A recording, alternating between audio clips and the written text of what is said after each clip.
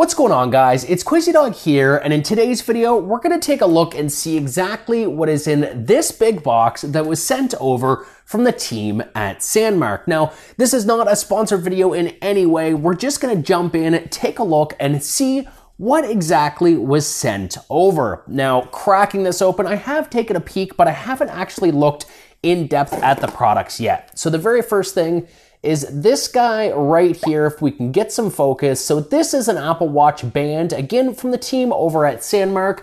This is for the 44 or 45 millimeter. And if you guys remember in a previous video, we actually went over a lot of the things that I didn't like about my last Apple band. And I've actually since switched back to just the Nike band, if we can focus here, that came stock on my SE. I've been playing a lot of golf this summer, so it was important for me to have a sports-oriented band, but I find it just wreaks havoc on my wrist, and I wanted something a little bit more fashion-forward, so went ahead, got one of these guys here, and let's go ahead and let's take a closer look. Now, package already I can tell is super small, way smaller than most competing bands that I see, especially those coming from Apple or other vendors. It's nicely wrapped. We're not gonna nicely unwrap it. We're just gonna get right in here and take a look. And here, wow, so this already I can tell is super thick. And here is the first part of the band. So we do of course have those coveted Apple slide locks there. And then here we do have the dual loops on this one as well. So one right here, one here. And actually now looking at it, we can see Sandmarc is stamped right on the inside. And one of the things I didn't like about my last band is I actually lost both of these loops. So it just made it really inconvenient to wear. So we're gonna go ahead, we're going to first take the lock off here. It's as easy as pushing down on the release and pulling out. So this, a lot of goop in there. This, like I said, is the actual Nike one, and it's having a hard time to focus because of the holes that are through it. You can actually see through it. But if we take a look here, we're gonna have that lock go in. And so one thing that I notice about this, that I notice with a lot of the third-party accessories for the Apple Watch, is it fits like 99%. Actually, this one fits a little bit better than my Nomad one did. But I find if there's any little bit of wiggle at all on that strap or on that locking mechanism, it tends to sort of suppress the vibration for your notifications and your indicators. And for me, I work retail and I don't like having chimes and bangs and bings and boops when it comes to anything coming through. So I rely on the vibration. So hopefully that's not too bad. You guys can kind of see, hopefully that conveys over. Man, this was dirty. That the actual factory Apple ones, they're very, very snug. So let's go ahead, let's put this one in. And that one, truth be told, oh, it's just because there's grime on it. I was gonna say that one didn't even lock, but I think that's just because it's dirty in there. So let's take this guy here, we'll run it through, give it just a little bit of a cleanup. There we go. And let's give that a whirl. So, there. And actually, hopefully you guys can see how that one's got a little more play than the other one. I think I just need to clean it because this one's pretty good. This one's got a little bit of play, but that's fine. Now, with any natural leather strap as well, it's going to be potentially a little bit uncomfortable at first. And you can see right here, if we can focus, see how it's like not really bending or conforming just yet to my wrist. Leather's gonna be inherently stiff. You can try soaking it as well. I find some leather accessories just tend to be a little bit more malleable when they're slightly wet. You can wear it wet, and then at that point it'll dry sort of conformed. But right away, that's actually not too bad. If we can take a look, there's the strap there. And I actually really like that. So the one thing that I really like is that the buckle right here, it's lightly branded with Sandmarc, but it's actually fairly close to the color of the watch itself. And so far, like I said, it's a little stiff. That's gonna be the case for any accessory. Let's put in my code here. And If we can get this in frame again. Here is the strap. Now overall, I actually really, really like that.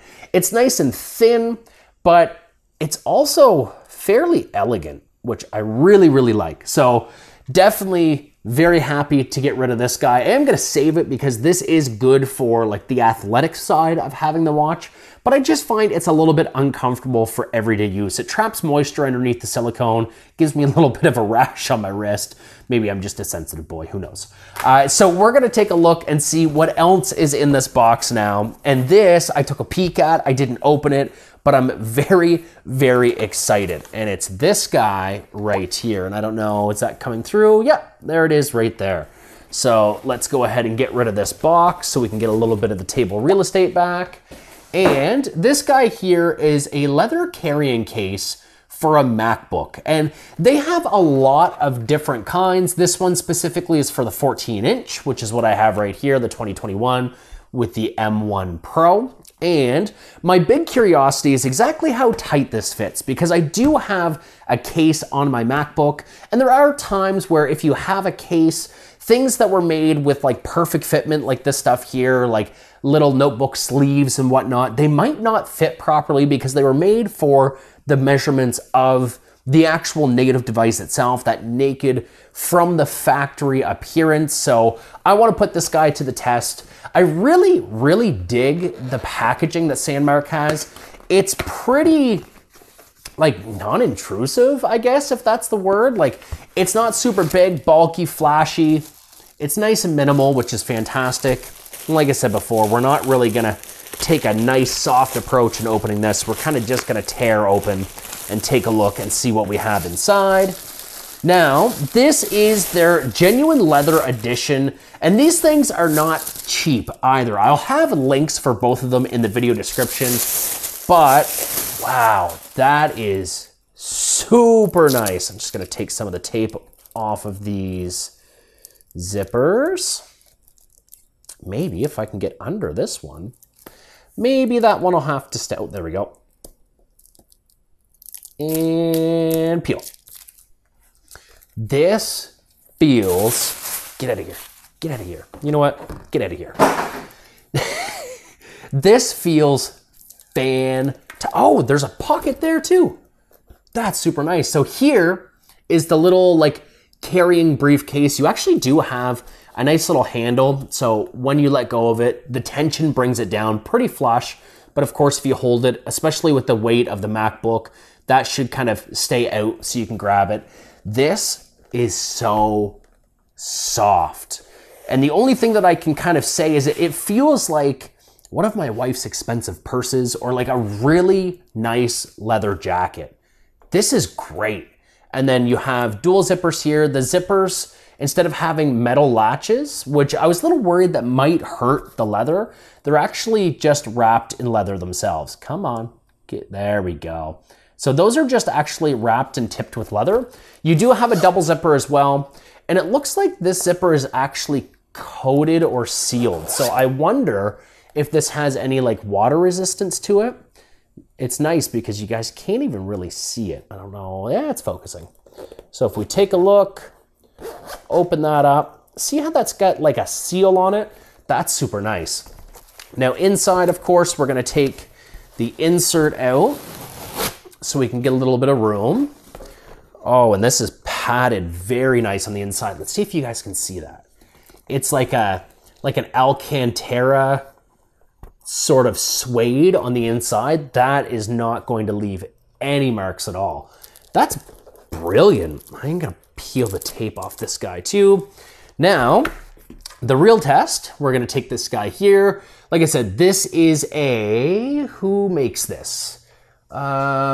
These guys, Supcase. So this is a Supcase case, hence the name, that's on this MacBook. And we're gonna see if it fits in this Sandmarc. Oh, and it fits wonderfully. Now, there's not a lot of room for other stuff, and you do have this little guy here. Let's see, does that expand? Oh yeah. So you've got your little pouch right here as well. Hide my face so you guys can see it. Little pouch, boop, boop, boop, boop, boop. Hello. This is where you're gonna put your cable. Now, if it wasn't for the 14-inch having MagSafe, which I actually personally prefer anyway, I'm glad they brought that back. But if it was like a MacBook Air, you could very easily put the small brick and like the USB-C cable in here. For Apple, their brick's a little bit bigger. I'm actually just gonna go grab that, bear with me. A few moments later. Okay, so this is the 45-watt brick that Apple gives you, and this is always just kind of like under my coffee table, so I forgot how small it actually is, and there's no problem to take this, throw that right inside, zip that up. Now, over time, you might start to see some marks on there, but you can get smaller, like 50 watt, 65 watt, even smaller 100 watt bricks than this guy here. So I don't think it'll be a problem. I am worried slightly about this showing some wear and stretching from carrying that brick around, but honestly, with so much battery life, like what is it, over 20 hours of battery life, maybe you won't even need this, especially if you're just going out for work for the day. But zippers are insanely smooth. That handle is super nice as well. We're gonna get into this zipper. Everything is just so precise. And if you guys can see right here, this is literally perfect for the MacBook. It's not like too big to the point that it's gonna like slide around on you, but it's not so small that it makes it hard to get in and out. With how thin the MacBook is and kind of how nice the inner lining is on this briefcase, it's a dream to slide in and out of this thing. What did he say? And I know that sounds a little weird, but hopefully you pick up what I'm putting down. Super easy, super elegant, and overall, super, super nice. So honestly, if you're taking your MacBook to school or you're taking it on the road, let's say you're a business professional, this guy is going to impress so many more people than like a backpack to carry this in. And with that front pouch, like we talked about before, you can throw your brick in there. I'm, again, slightly hesitant just because I feel like it will sort of patina and make a little bit of a mark. And the front pouch as well is not lined to the same degree. It feels like the front pouch has lining that might be water resistant or self-wicking, but it's not that nice plush Alcantara sort of inside that you would come to expect with the main pouch on this guy here. So I'm gonna leave detailed specs right here, maybe, for you guys to know exactly what's going on with more information on this guy. Again, this was just sent over from Sandmarc just for the heck of things, just for me to check it out. The band I'm super excited about. This is definitely gonna be my everyday band, especially where golf season is coming to a close. I only have a couple of weeks left before maybe we go inside with the simulators. Canadian winter is coming, folks, and I'm not looking forward to it. If by chance, actually, you guys want to see what's in my golf bag as well, let me know in the comments below. Maybe I'll do something. I replaced pretty much every single club in my bag this year, so it's helped me improve my game, enjoy it a little bit more, and hasn't come without an expense. So that was an interesting endeavor. But if you love these guys here, again, we have this and we have this guy right here. Go ahead and leave a like. Let me know in the comments below if you guys have any Sandmarc gear of your own, if you're looking at it, and if you're looking, what specifically you're looking at. I'd love to learn more. And then for other bands, let me know in the comments what you're rocking right now, just because I'm always curious. But until my next video, my name is Quasi Dog. You guys have been awesome, and we'll catch you all in my next one. Take care.